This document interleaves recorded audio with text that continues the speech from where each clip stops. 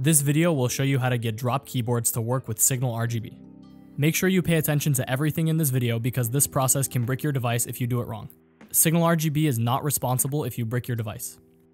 If you are using VIA or VILE and you have existing mappings, then you should go back them up before flashing your device.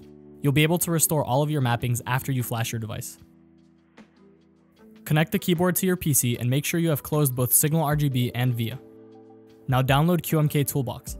A link to this page will be provided in the video description. Right-click on QMK Toolbox and run it as administrator. You should be prompted to install drivers. If you forgot to run QMK Toolbox as administrator, then you won't be able to install the drivers, so you'll need to restart as administrator. If you don't get prompted to install drivers, you can install them by going to Tools at the top of the window or press Ctrl+N on your keyboard. In the video description, I've provided the link to a GitHub full of custom firmware files. You need to find and download the one that applies to your drop device. Now this next part is absolutely critical, so pay really close attention. Jingle jingle, pay attention. If you have a drop alt, drop Carina, drop shift, or drop control, then check to see if it says mass drop on it. Because if it does, then it's a V1 keyboard. If it only says drop, then it's a V2. Now with that in mind, let's go back to the GitHub page. If you have any of the V1 keyboards I listed out, then go to the folder labeled QMK plus weirdness outdated firmware, and then click mass drop XAP. Now download the correct firmware file in the folder labeled VIA. In my case, it's the drop control V1, so I'll download this firmware file. If you have a V2 drop keyboard or any others, then go to the folder labeled QMK plus VIA firmware, and then click the 0.24.9 folder. This version number could have been updated after this video was uploaded, so keep that in mind. Now select the folder based on your brand. In this case, it's D for drop, so click 0 through J.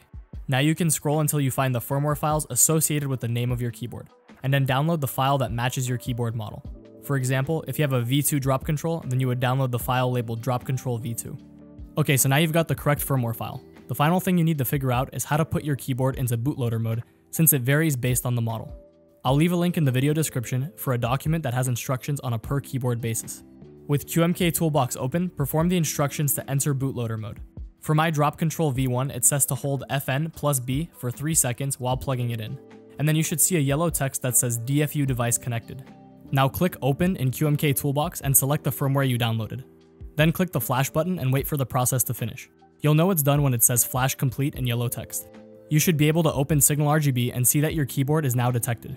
At this point, you can go back and import your saved mappings into VIA if applicable. You should also be aware that VIA and SignalRGB cannot be running at the same time. If you want to configure your mappings in VIA, then first close SignalRGB and vice versa. If you still need additional help, then join the SignalRGB plugin Discord server, which I'll link in the video description. This is the end of the tutorial, and I hope it helps.